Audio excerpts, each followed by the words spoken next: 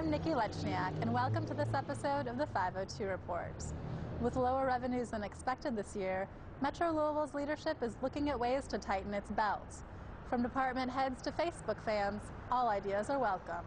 Though the economy is improving, lower than expected occupational taxes for the city have caused a significant budget shortfall. But with some help from various Metro agencies and a large one-time settlement from Insight Communications, this year's city budget is now balanced. The timing of the settlement is obviously fortunate, keeping the city from having to take even more significant measures to reduce services to close the deficit. However, the settlement is just a one-time deal, and we still have to address our long-term structural imbalance in which expenses are exceeding revenues. The $12 million gap was offset through $3.5 million from Insight, nearly $7 million from city departments, and by eliminating 9 currently vacant positions. These are all positions that were filled at one time during the year, and when they became vacant, those monies were budgeted for a full year, so it was an opportunity to take those instead of refilling the positions. But Mayor Fisher cautions that more permanent structural cuts will have to be made, especially considering next year's expected $20 million shortfall. And city layoffs aren't out of the question yet. We have a structural problem with our cost of our pensions, overtime, etc. So that's what we'll be taking a look at right now over the next couple of months, is how we're going to meet this $20 million challenge. 75% of the city's budget is people, is personnel related. So obviously it becomes challenging to make a whole lot of cuts if people aren't involved. That is the last thing that we want to do, but we have to keep everything on the table. The first of GE's new product lines is up and running, churning out a product that's both eco-friendly and good for Louisville. Today we get to see the first payback from the company's billion-dollar investment in GE appliances. GE's Louisville Appliance Park is humming with activity. Their new hybrid water heater manufacturing facility is the first major investment at the park in more than 50 years. Not only is GE investing about $800 million in its Louisville facility, but it's reversing decades of outsourcing by bringing hundreds of jobs to Louisville and creating many spin-off jobs too. GE Appliances has committed to create more than 1,000 new jobs in Kentucky by 2014. And that is really something to celebrate. You guys are not just setting the pace and the tone for global manufacturing in America, you're setting the pace for our city, day in and day out as well. And all of this is to create a new product, the hybrid electric GeoSpring water heater, which offers an energy-efficient alternative to standard water heaters, saving consumers about $325 a year on their water heating utility bills. The GeoSpring hybrid water heater is the most innovative and the most energy efficient, and if I do say so myself, the most attractive water heater ever made. The new appliance is expected to retail for about $1,200. For more information, go to geappliances.com/geospring. And on a smaller scale, another company is relocating its headquarters to Louisville, bringing along quality, high-paying jobs with it. Louisville will soon be home to a major player in the financial industry. Jefferson National Financial is relocating its corporate headquarters from New York City to the Derby City, and Governor Beshear claimed it a victory for the city's economy. Investments like the one that Jefferson National Financial is announcing today wouldn't happen if it and other companies didn't have confidence in our local workforce and our local infrastructure.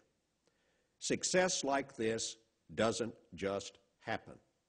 It requires hard work. As a leader in the financial services industry, Jefferson National Financial serves more than 43,000 customers nationwide and will bring nearly 100 new jobs to Louisville. And these are high-paying jobs, jobs with an annual average salary of more than $85,000. State incentives helped make the relocation possible, and city leaders are confident that this new firm will bring great things to our local economy. For more information on Jefferson National, visit jeffnat.com and check for Louisville area jobs, which will be posted through careerbuilder.com. And here's some more news from Louisville Metro. Louisville is getting quite a reputation these days as a foodie town. We recently scored the only North American spot on Zagat's list of the top 8 foodie getaways around the world. Our city's eateries were praised for bourbon-inspired cuisine with both rustic and urban influences. Among the other cities to make the list were Cairo and Kuala Lumpur, Malaysia. And on a similar note, another local restaurant has opened up in the Nulu neighborhood on East Market Street. Mayor Fisher came out to celebrate and officially opened the restaurant's doors. 1, 2, 3, ho! Taco Punk opened in late January using fresh and local ingredients with a comfortable, conscious vibe. We really price things to be affordable, but also at the same time purchasing the best food that we can find from local sources and all the sustainable places that we can. I commend Taco Punk for being part of this scene now and really adding to our authenticity of restaurant types and independent restaurants that we have here in Louisville, and the fantastic food that they bring to us as well.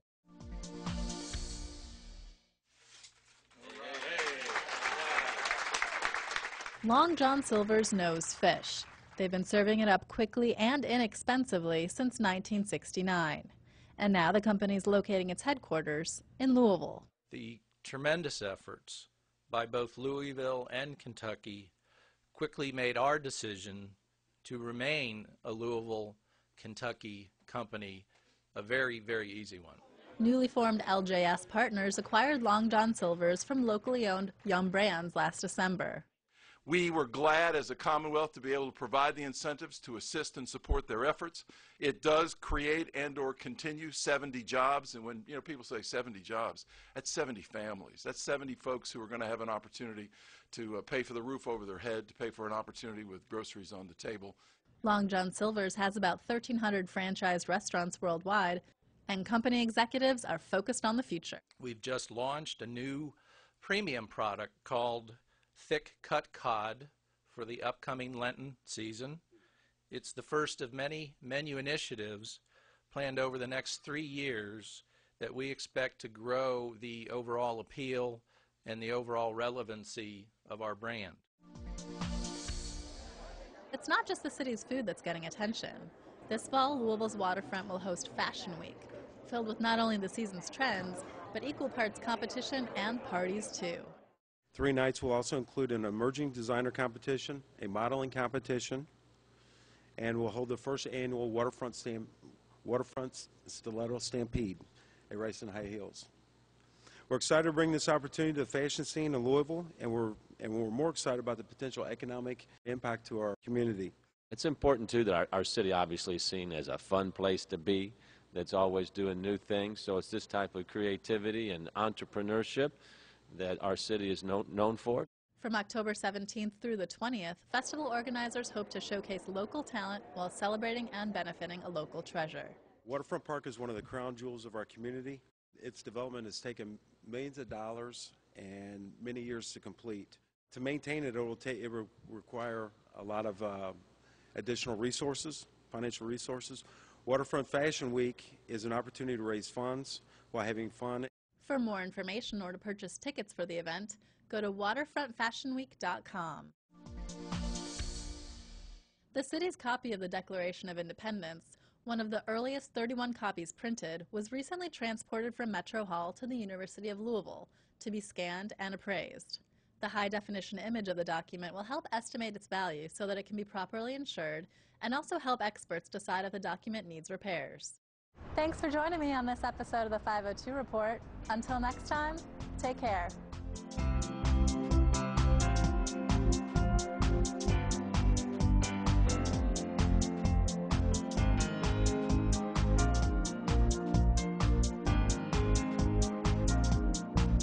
Metro TV, a public service of Louisville Metro government.